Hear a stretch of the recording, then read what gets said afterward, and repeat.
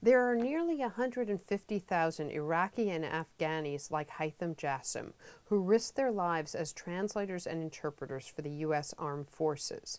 But the U.S. has admitted fewer than 1,500 of them on special immigration visas, known as SIVs, intended to allow them to rebuild their lives in the United States. The U.S. Office of Refugee Resettlement, the primary agency in charge of helping SIVs, has promised more than it can deliver. On its website, ORR states the following: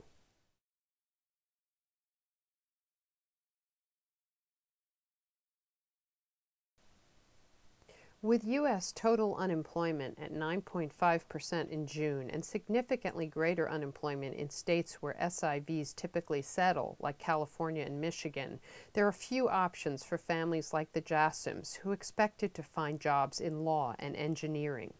Mike Scribner is the president of BCCI Construction Company in San Francisco.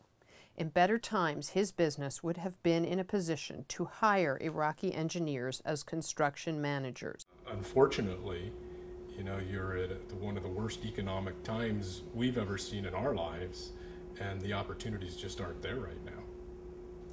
Well, my personal opinion is that we do owe them. I mean, if they're working on behalf of the United States government and the causes of the United States government, I believe it's important for us to support them.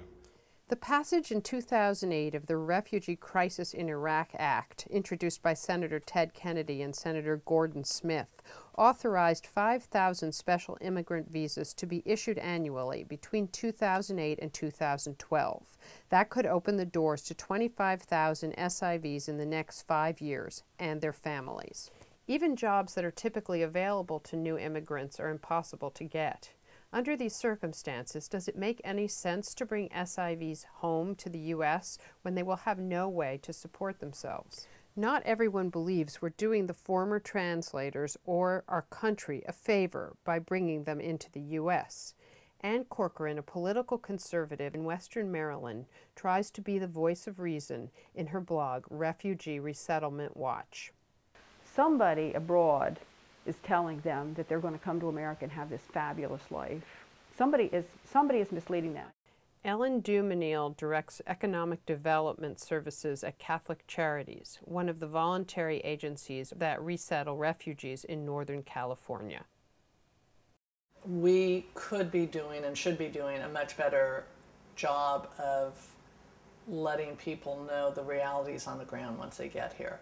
What we are seeing right now with refugees, people are getting off the plane and they're really scared.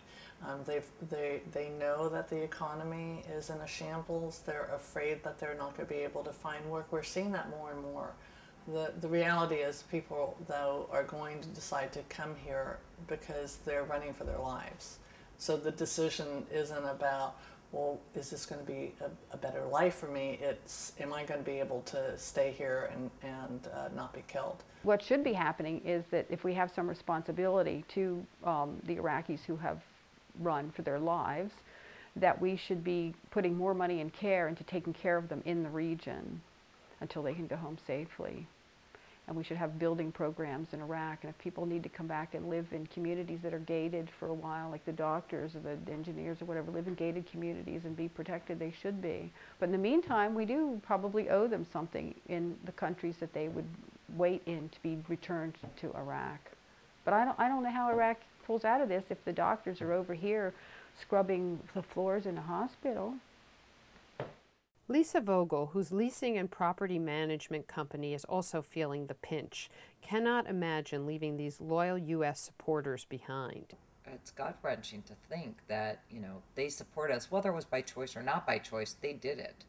And that they come here and they're, discriminated against, persecuted. I mean, it's better than, I guess, we're being at home because they'd be fearful for their life.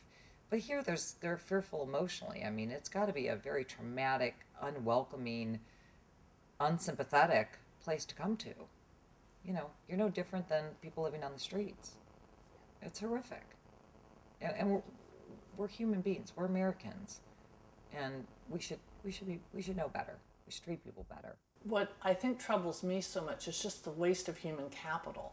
You've got these brilliant, talented people coming over here with law degrees, medical degrees, then with any kind of luck at all, are working as technicians at, you know, local hospitals, which is better than working at 7-Eleven, but it's not where they should be. You want people to start their lives here immediately. They've already been sitting around waiting and waiting. And so once they get here, the notion that they're going to wait and wait more makes no sense. We could put something in place. It wouldn't take a lot. I don't think it would take a lot to figure out how to do that. I think you could give me another 5 minutes and I could figure it out. I was actually surprised that they don't come here with a job or an opportunity, whether it's within the military or some of the large defense companies. It would seem to me that they could put them into some position, whether it's within project management or their area of expertise. You don't want to bring them in and set them up for failure. You need to set them up for success and give them the tools to be successful, as opposed to just bringing them over and saying, okay, here, you know, have at it. These are people that are making huge contributions and giving back. So the little bit that we do to help people get a start, I think this is what regenerates this country, frankly. That's my belief. So that very little bit, the very, very little bit that we do, we should be doing more. And we should not be questioning whether or not it's the right thing to do, because it is. As Americans, it is in our own best interest that the SIVs can spread the word at home and around the world that the American system does indeed work, not that it left them high and dry.